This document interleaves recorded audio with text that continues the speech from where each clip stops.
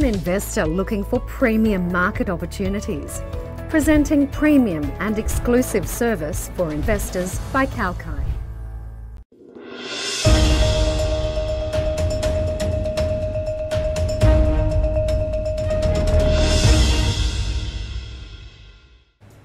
Hello, I'm Rachel and this is Kalkine's daily trending news business segment.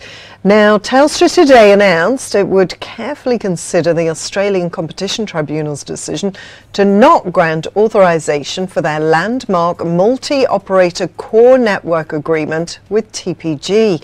Telstra CEO Vicki Brady said the outcome was disappointing, particularly given the overwhelming support the proposal had received from regional Australia.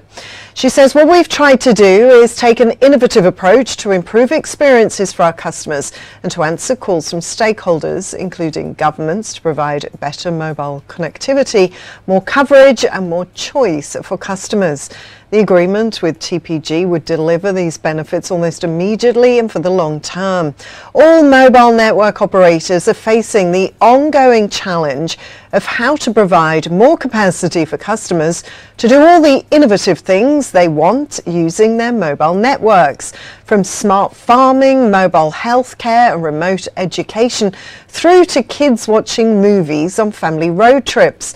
With mobile data demand currently growing at around 30% each year, there are essentially two ways to add capacity to meet this growing demand: to get access to more spectrum or build more towers. She said investing in more towers to add capacity in regional Australia was not always commercially viable or an efficient use of capital or government funds, especially given that there was a large amount of spectrum not being used. It wouldn't result in any material increase in coverage. Telstra and TPG will review Australian Competition Tribunal's decision in full before deciding on further action.